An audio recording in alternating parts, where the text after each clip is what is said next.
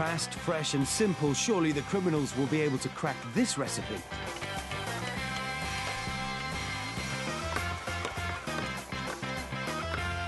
Model Rachel, who's already cut herself once, should be slicing her mushrooms, not chopping them.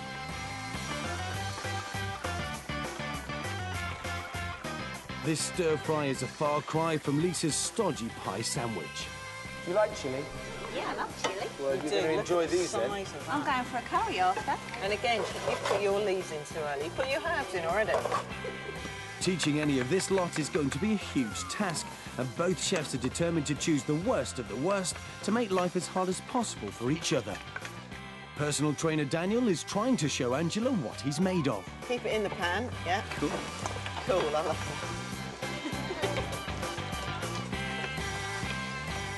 Now Rachel's getting rather confused. When did you pull your herbs in? These ones I just put in now. Well, what are you trying to do to it? That's ready, isn't it?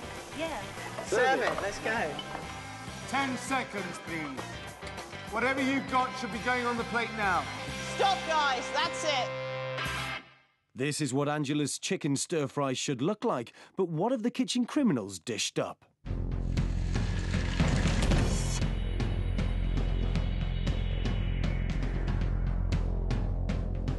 It's time for the final tasting. First up is pie sandwich girl Lisa, who seems to have fallen for John. There you go, guys. That's dry. No, but first the garnish. It's pretty. It's kisses for you, John. Is this...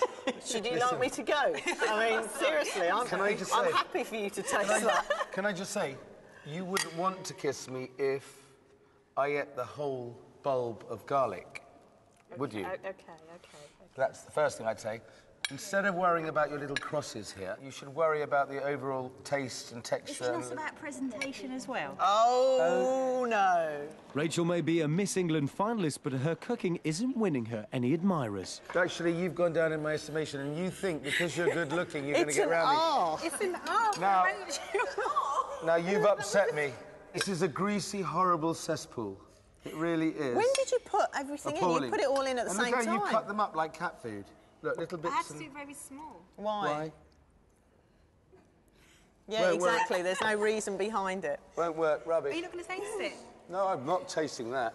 Lucy desperately wants to learn to cook so that she can feed her 3 children, Florence, Tilly and Harvey, properly. Where's the sauce in this dish? Soya? Do you put It's soya, dry. balsamic? It's reduced. I think you're a smart and a liar. How much did you put in? sauce in there. I did. Lucy, that's horrible. Oh, don't. No, don't get upset, please, Lucy. Why are you upset? Because you think Harvey's got to eat it? No.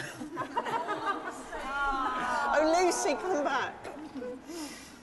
OK, guys, I think that was a pathetic waste of time, don't you, Angela? I do indeed. Goodbye. So it's all over. But who is bad enough for John and Angela to send to cookery boot camp? Learning to cook means so much to all of them, and emotions are running high. Thought I'd progressed a little bit from the last dish, but they didn't seem to think so, and I just felt really bad because that's the whole reason why I'm here, to learn to cook for my children, because I'm just sick of giving them heated up food.